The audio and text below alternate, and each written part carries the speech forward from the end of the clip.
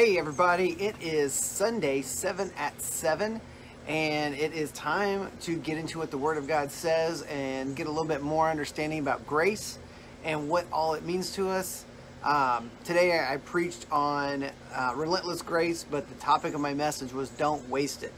And Paul talked about it really a lot throughout his writings about how the grace of God can be wasted or nullified or become void in your life because you don't activate it. You don't put faith to it. You don't make it something that becomes alive to you. I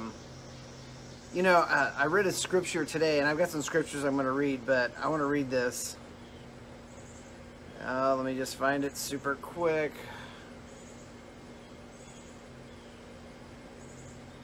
Yeah. Verse 17 I read today in Romans 5:17 out of the Mirror Bible.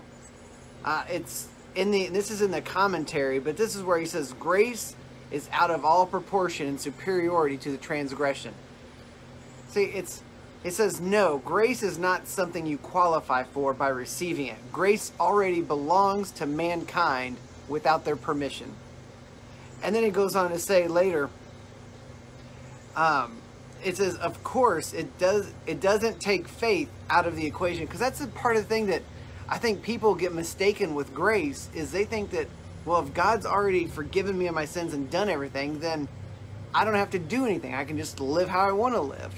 Well, as he's saying right here, grace doesn't take faith out of the equation. He says it gives context to faith. Faith isn't what you do in order to, it's what happens to you because of. You get faith because of what you've heard that God's already done for you. So that was just a little bonus. Took first 2 minutes bonus material there. So Shirley, Ron, thanks for watching. But I was going to read. I put in the context as well, or in the comments.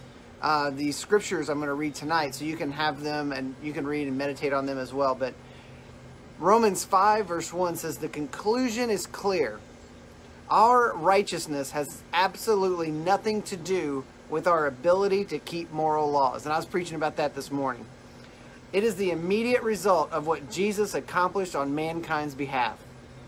This gives context to faith, what we just talked about. But it gives context to faith and finds expression in unhindered face-to-face friendship with God. Jesus Christ is the head of that union. And I love the definitions, and I should be on there for you, but the definitions of that where it says face-to-face friendship, what that means is, from the Greek word, you can read it there, but it means, when he says face-to-face, that's what it means. It means literally face-to-face.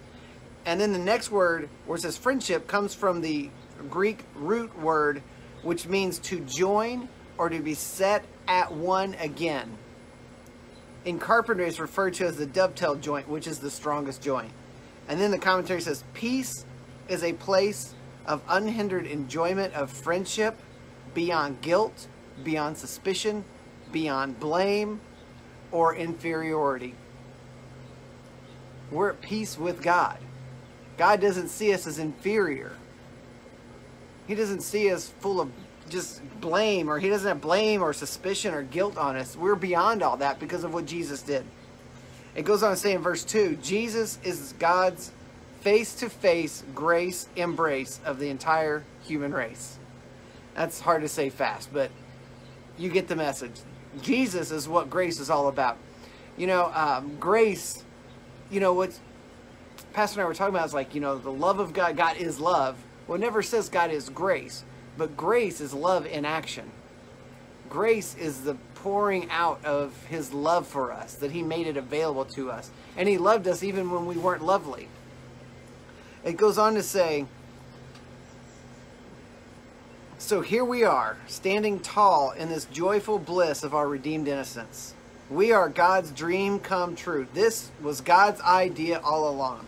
I used to have this image of God up there angry with man and Jesus in the way between God and man, being like, no, God, like holding back all the wrath and fury that you saw in the Old Testament. And the only thing holding it back was Jesus standing in the gap, holding it back. And that's not the way it was at all, because like this says, it was God's idea all along to redeem mankind back to himself. And let me go on to verse 3. Says, our blissful boasting in him. This is a trick. This is the key. If you're dealing with circumstances that don't line up with what you think they should, according to the Word of God, if you're dealing with sickness or let's just say guilt or blame or condemnation or shame, or you see things in your mental health isn't right, or your family's not right, not lining up right. Listen to this. It says, our blissful boasting in him remains uninterrupted in times of trouble. This is the key.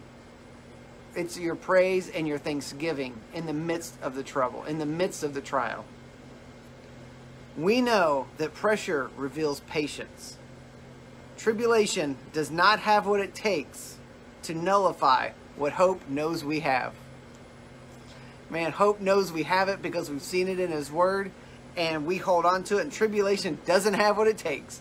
It's not big enough, it's not strong enough, it's not powerful enough to take what I know hope has already given me. Verse 4 just says, patience provides proof of every positive expectation.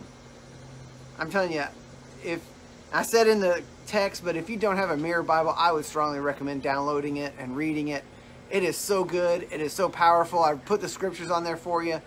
I mean, you should read those and meditate on it and think about it, because to think about that you were on God's mind the whole time Jesus was on this earth. You and God doesn't see you in any way, shape, matter, or form as inferior, guilty, suspicious, blamed, anything.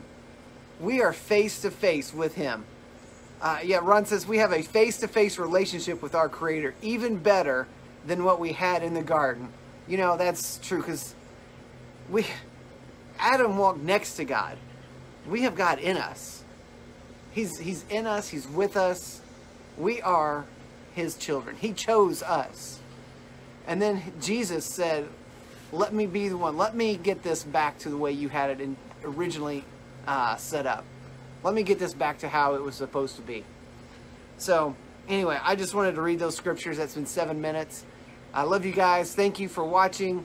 God bless you. Have a great night. You are victorious, whether you believe it or not. God's already made you that way. He's already poured out his grace, which includes victory in every situation, which includes healing, which includes release from condemnation, no suspicion, no guilt, mental stability, everything that you can think of, any relationships that need fixing, he can fix them. Everything that you need, God has already given to you. So, love you guys. God bless you. I'm going to preach longer. So, now it's 8 minutes. But anyway, God bless. Have a great night. Talk to y'all later.